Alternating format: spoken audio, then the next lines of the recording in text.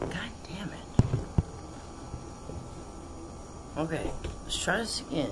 This is all kind of shit's happening. Anyway. Okay. Second part of the swamp video.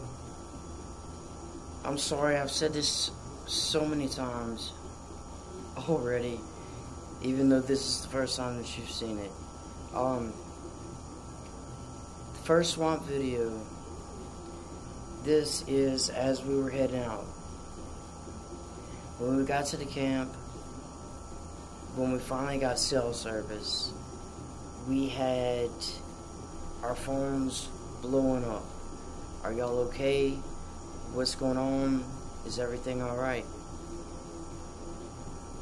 Less than a mile from our camp, on the way to our camp, there was some kind of boating accident. I don't know if it was an accident.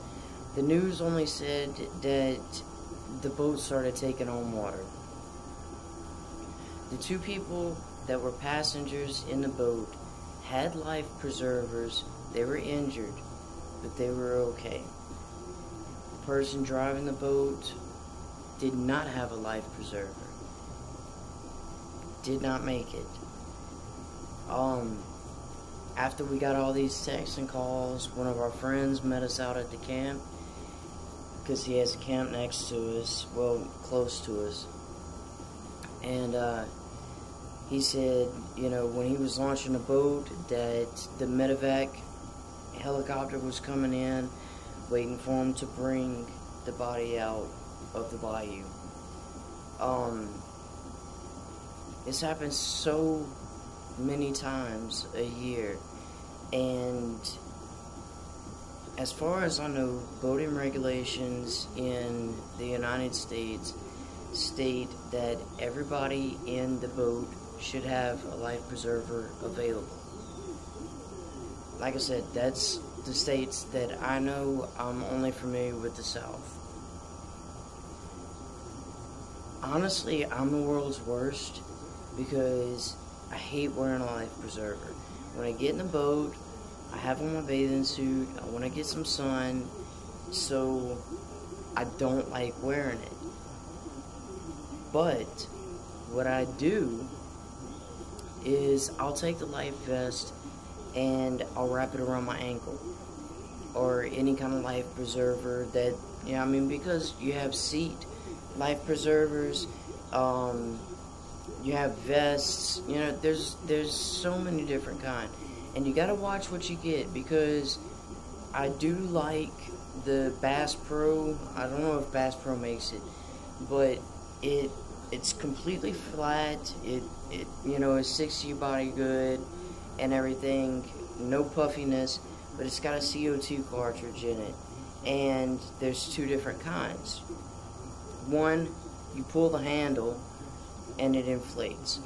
The second kind is, I would not recommend it, because the minute that water hits the vest, it expands, it blows up.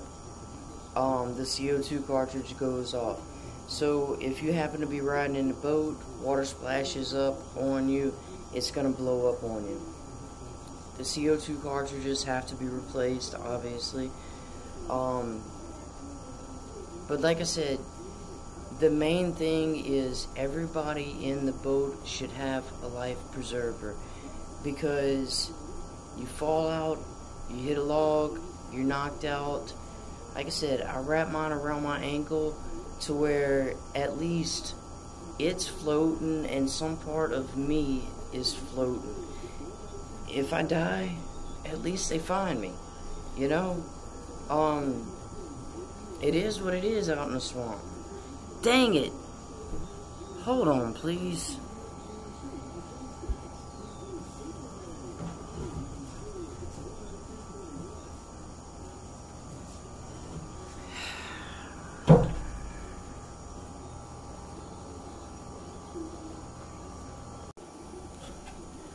Okay, I'm going to try to finish this before the light goes off, and then I'll add the rest of the swamp stuff in there. Anyway, this happens all the time, every single year. So many people have to go through it. before anybody ever realizes, hey, maybe I should use my brain.